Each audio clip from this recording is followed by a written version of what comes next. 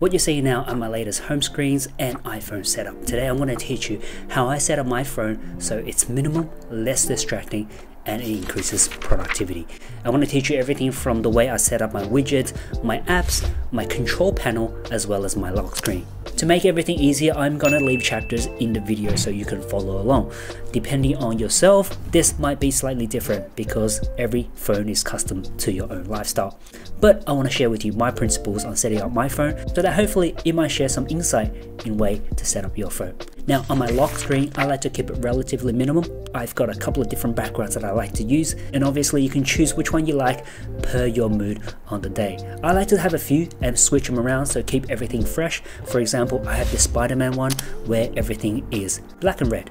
But right now I'm using this one and I like it how it looks. On top I have my dates and my weather because I need to see the weather as I'm traveling, and also underneath I have my 4 most used widgets: the battery, the scan QR code, the payment code, as well as Alipay. We don't use wallets here, we don't use cash here, everything is digital. Now of course you can change your home screen very easily, and all you have to do is long hold your wallpaper, click on customization, and then you can tap on all the fonts and colors accordingly. You can even change the color if you wanted to, as well as tap the top to adjust the suggested widget. I like to use the weather, or you can use events, calendars, or your fitness app.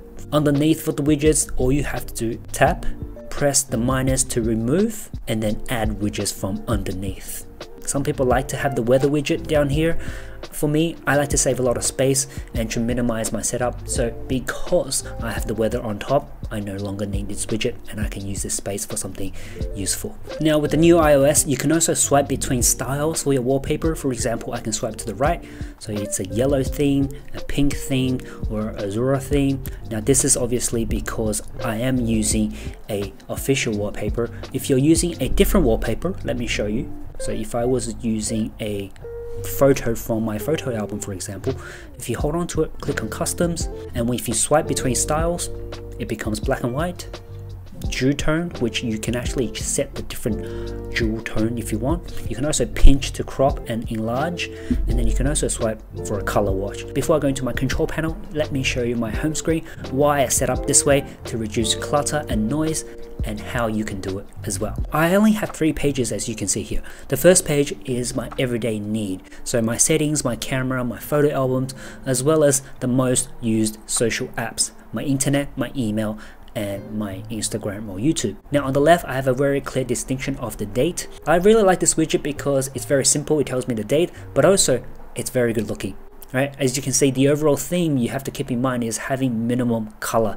So on this page, I try to keep it very neutral with the exception of a green tone near the bottom. Of course, I try to keep the similar color apps together as well. Blue on the top, green at the bottom.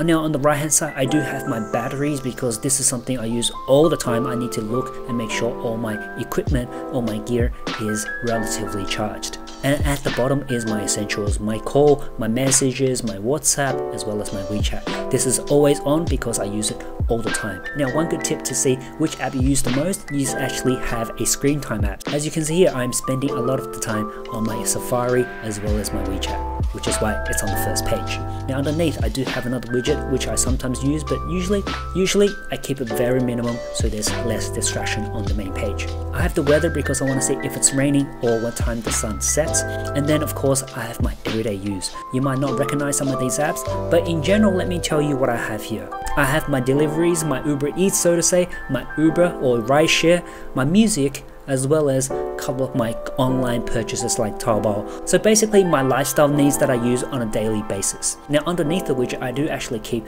one extra setting, and that's the world clock. Because of my travel and my clients, I do have overseas clients with differences in time, and this helps me keep track of what it is. Underneath I do have another app. This is more of a native app, localized. It is my travel app. It tells me when I need to travel, and it shows me my digital wallet or my travel e-ticket, for to say. Now the good thing about widgets is that it's actually quite intuitive. So for example, my third app, which actually has my digital flight ticket, and whenever I'm at the airport or I have a flight that's coming up, this widget will automatically go to the top stack to show me my upcoming flight as well as my digital wallet with my e-ticket. And then rest of the time it is my weather that's automatically on top because the app knows that I need to see the weather at all times. So that's something to keep in mind when you set up your widgets. On my third page, I keep all my other apps in classified folders. So whether it's social, whether it's productivity, whether it's finance, whether it's Apple's apps, most of these apps I might not even use. As you can see here, most of these are not even downloaded because I have not used them for a while and they are in cloud. So if I need them, I'll click on them and it will automatically download. And underneath, of course, I do have the social apps. Now, I kept these out because one, I do use ChatGPT a lot, but it's also because the color theme. So keep in mind when you set this up, if you have similar color theme, it does actually look good. And that's it. Now, how do you set this up? Well, very simple. With the iOS 18, you can now set up apps anywhere on the home screen. All you got to do is hold onto the home screen and you can drag them around very easily. Another thing to know that you can actually turn apps into widgets if applicable. So for example, YouTube, all I have to do is hold on to the app and then I can choose this second logo. There you go, it becomes a YouTube widget, which is a quick way to set up your widget. I don't like to do it this way because it does mess up your home screen layout. So if I want to go back to the normal size, as you can see, it kind of plays around with the layout again. Now, of course, you can also go to the edit page on the top left and click on edit and you can add widgets this way. This is my preferred way, and for me, I would click on a widget and choose the right size. For example, this is the one that I use, and then add the widget on my home page. I can also drag and stack the widgets together if I wanted to, and if I don't like the widget, I can click on this and then remove the whole stack, or you can click on the stack and look at which widget you don't like, for example the second one, and just remove. Now unfortunately, see, it messed up the layout again, so I need to quickly just adjust this. Another feature is if you click on edits and go to customization, there's a new pop-up screen and you can choose from small, which is the smaller icon by default, and then you can choose the large one. And then everything becomes larger and it removes the name of the app. It's a more cleaner setup, but personally I do like the smaller look. Underneath here we do have 4 different color themes. We have light, as you can see here. Everything goes to light, and then if you click on dark, everything goes to the dark mode. Automatically sets the light and dark depending on the day of the time you're using your phone. So during the daytime it's light, and then when it goes to dark or sunset, the phone switches to dark. There's also tinted, which tints your logos. Personally, I'm not a big fan, but as you can see here, I can choose a color of my choice and then turn up the saturation, and my icons will turn into that color. You can also use the picker here and then choose a color that matches your background, maybe this one here, and it will turn to this color. Now there is a little toggle on the left with the sun icon. If you press it, it becomes light. If you press it again, it becomes dark. The difference with this one and the button underneath is that it only impacts our background, okay? It doesn't impact our logo, whereas the bottom one, it affects the whole logo and the background. In the latest iOS update, you can also edit your pages. So I have 3 pages. You can change the order just by dragging very quickly. And if you want to hide a page, you can just remove the tick and it will automatically hide that page. And likewise, you can delete whole pages now just by clicking on the minus icon on the top left. Now finally, my control panel. This is something I use all the time, and I think it's really good with the new iOS update that you can customize your control panels. So if you scroll down, you can see this is my page. A lot of icons, but I like to keep everything on one page. Now knowing that you can actually have multiple pages now.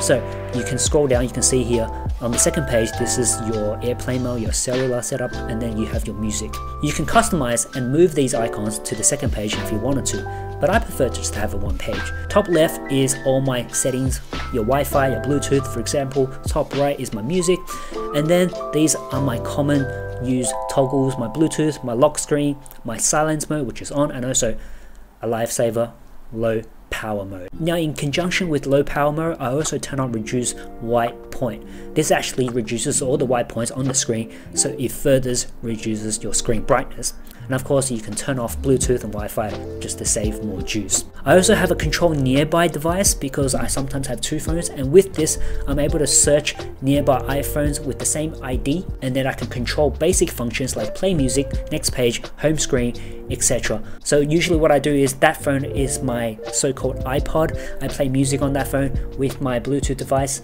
and then I can control it with just one phone without taking that phone out of my bag or my pocket. On the right I do have my brightness and also my volume. Now bottom left that's flashing right now is the record screen button as well as the memo, and then I do have a translation button, which I found it really helpful because depending on which country you're at, it's able to translate for you.